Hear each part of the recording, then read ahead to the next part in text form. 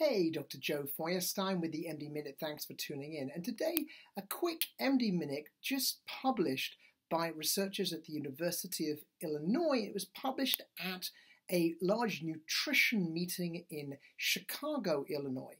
So there is quite a lot of research on soy, which is a protein. It's tofu, it's tempeh, it's soybeans, edamame, lots of different types of soy products. And we know from adults that it can be good for your brain, that it can help with processing of the brain, how quickly we think and process things. But what they did in this study is they took 128 kids older than 7 years old, and they looked at them, and then they looked at their diet over a 7-day period, and they did some tests. They did an intelligence test, and they did a test for processing, even using an EEG.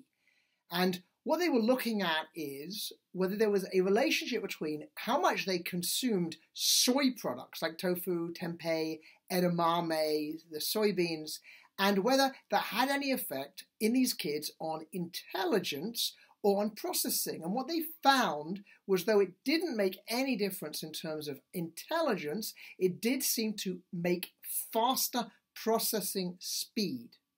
So they talked about how much you need, and they're recommending about 30 milligrams of soy a day, just to give you frame of reference. If you take a cup of soy milk, that's about 28 milligrams of soy isoflavones. Those are the active antioxidant compounds. And if you take tofu, it's about 35 milligrams of soy isoflavones for a serving of tofu. So my take on this is that soy has a lot of health benefits. It's got antioxidants, it's got all the amino acids we need, and it may even help in processing not only for you, but for your kids. Dr. Joe Feuerstein with the MD Minutes. Thanks for tuning in.